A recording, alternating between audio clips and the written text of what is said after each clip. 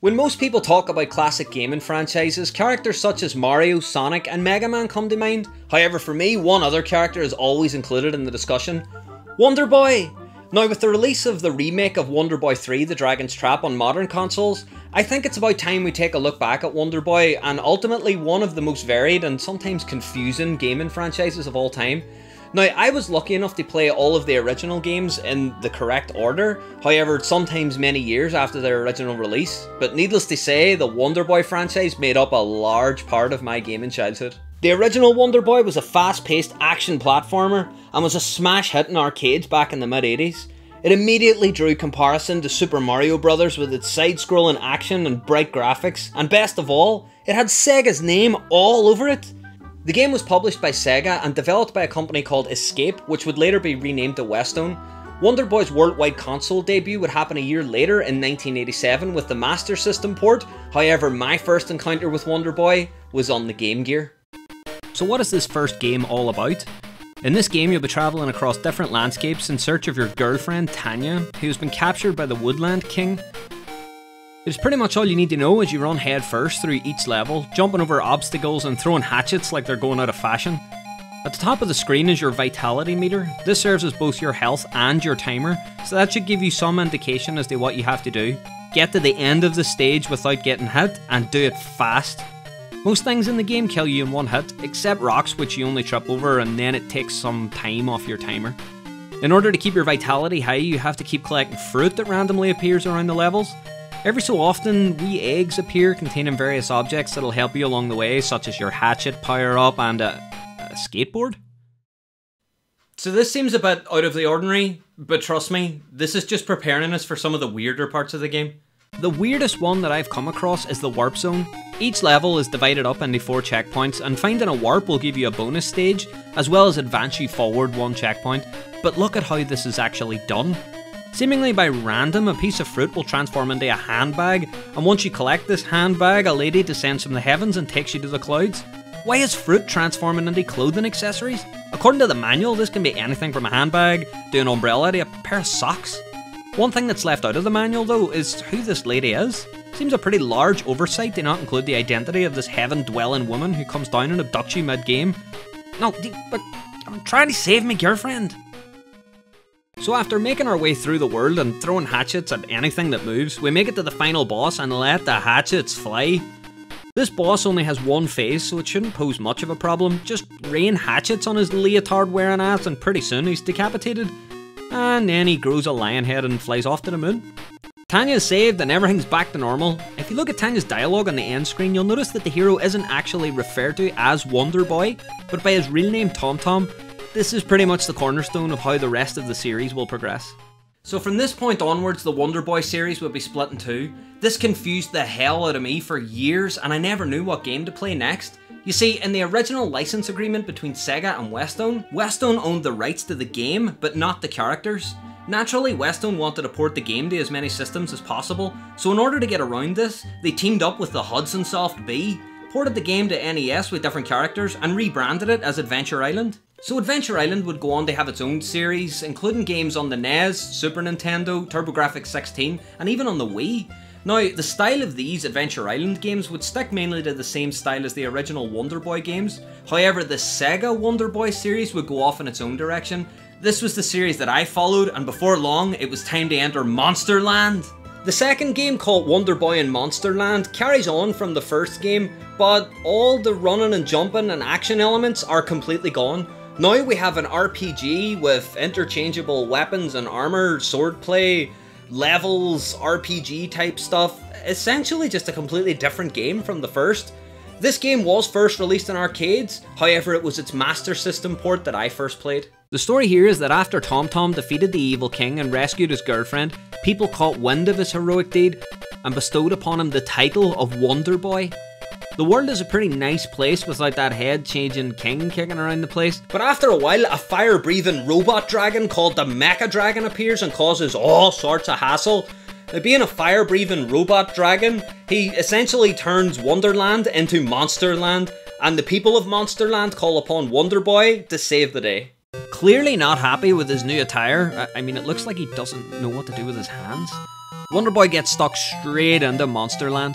So after speaking to some purple dude, Wonder Boy grabs himself a sword and pulls a St. Patrick by getting straight to work driving the snakes out of Monsterland.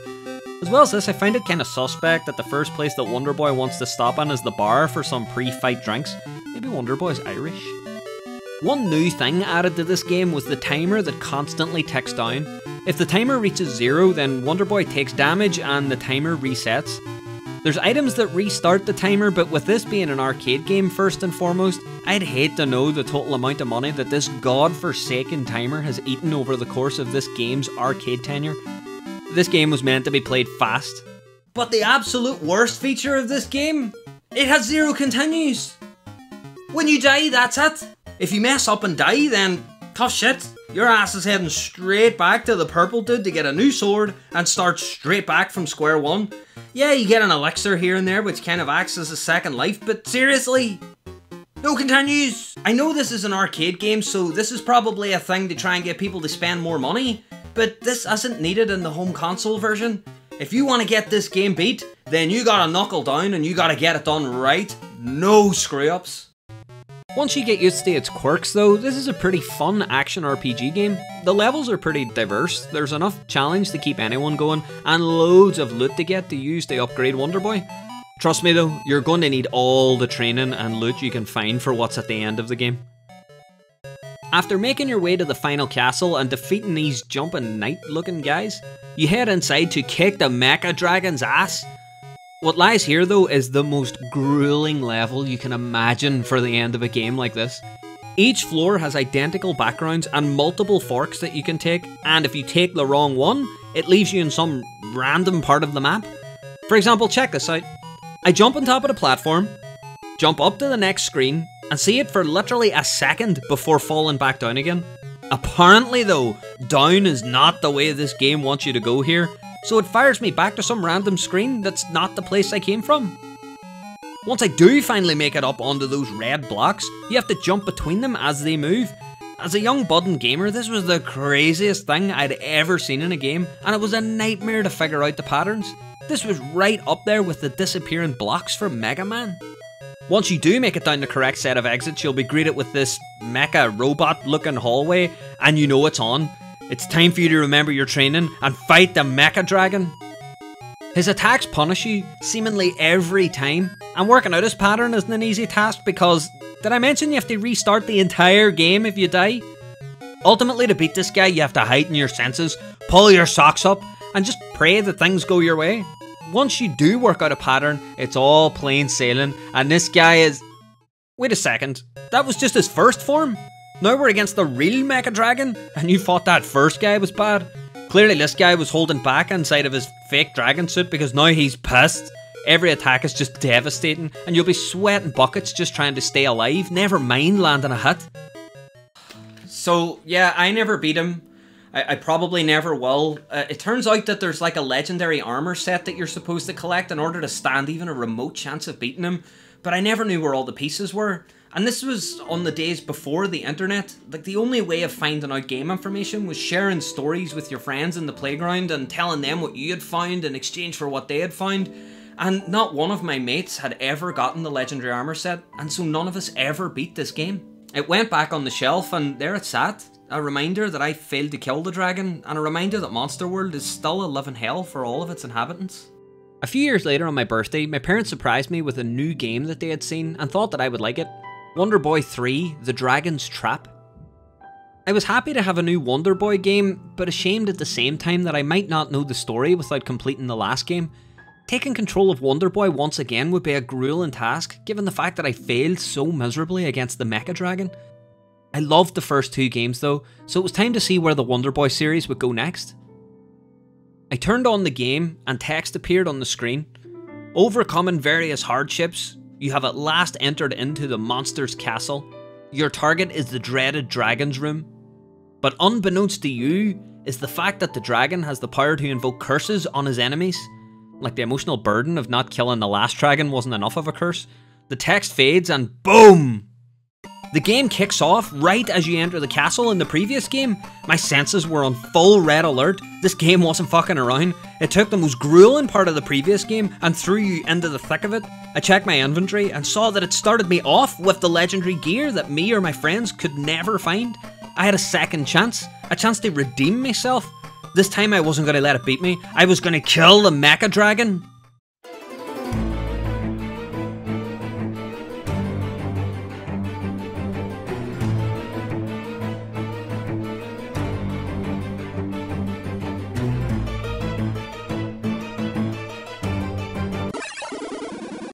Yes! I can finally put this game to rest. After all those years of self-doubt, I finally killed the mecha...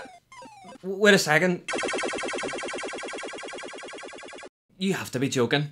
After getting turned into a dragon by the dragon's curse, the castle starts to crumble. With Wonder Boy, the action never stops. It's full-on heart-racing madness all the time. But for now, it's time for us to get the hell out of here. After escaping in the nick of time, we're rewarded with a shot of the castle crumbling behind us, leaving in ruins what was once the hardest test of my gaming skills to date.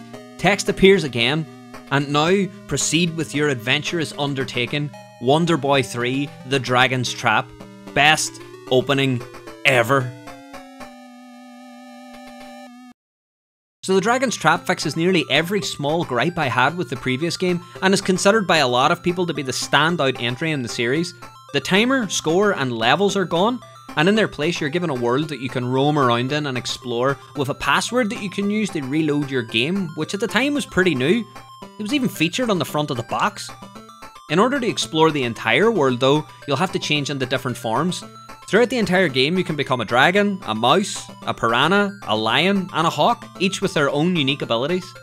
The game has certain points where you're allowed to change form, although later in the game you're given a Tasmanian sword that allows you to change at will. This is a bit difficult to pull off though. In order to change forms with the sword, you have to plug in a second controller, jump using the first controller, hold 2 on the second controller, and press 1 on the first controller. Why does it have to be so convoluted? I mean, could I not just like jump and press like a combination or something to get this to work? I mean, I've been challenged in games before, but never a challenge that required me to have 3 hands. Luckily this was fixed in the remake that's out now, but we'll get onto that a bit later. In order to unlock each of these different forms, you'll have to defeat each of the game's bosses, all dragons again.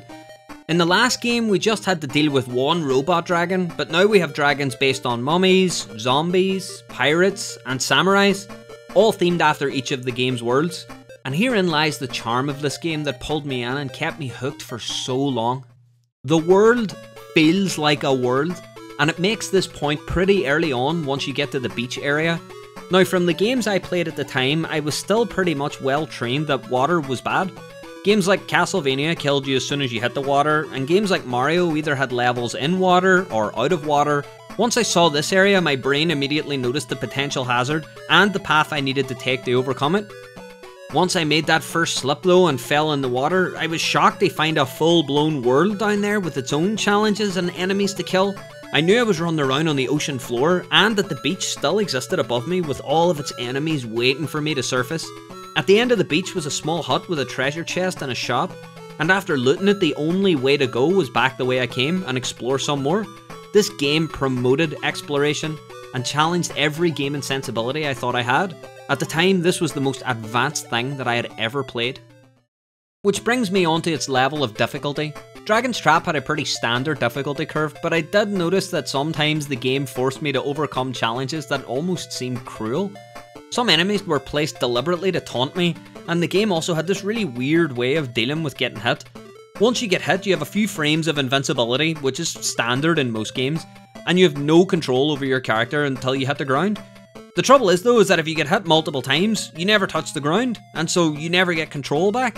You're just forced to sit there helpless as you watch your character literally get juggled around the screen.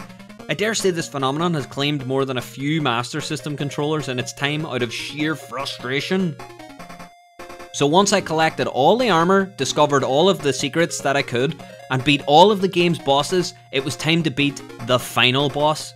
After my last experience with Wonder Boy, I wasn't willing to let this one get the better of me. It's time to storm the castle, and it's time to put to bed the horror that was the Mecha Dragon in that last game.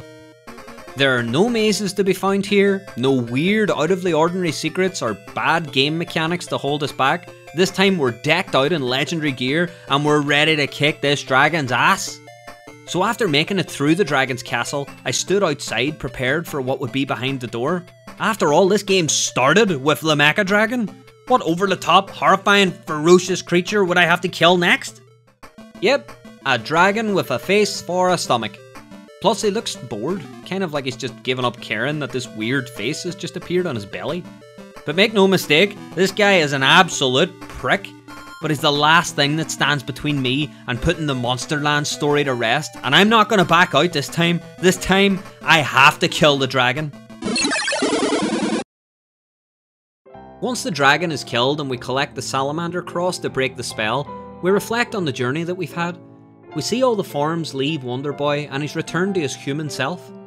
As a child, I thought back to all the time I'd spent playing Wonder Boy. This truly felt like an ending to me. The ending that I denied myself the last time around. And now, after the journey that saw Wonder Boy in the jungle saving his friend, to saving the world from an evil dragon, Wonder Boy enters his home and the final text appears, and it was as if the game was speaking directly to me and about the journey I had taken. The long battle-filled journey has finally ended. The tales of your gallant and heroic action will be passed down from one generation to another throughout eternity. And for me, it would be a journey that I would always remember. It showed me that games could tell much bigger stories than I had thought possible, and the challenge could be overcome with a sense of purpose and satisfaction. My time in Monsterland was over, but it would be an experience that I would remember forever. After this, I would take a hiatus from Wonder Boy, and it would be many years before I would hear from the series again. I had completed the 8-bit Wonder Boy trilogy, and was happy to let the series rest as one of the biggest adventures I had ever taken in video games.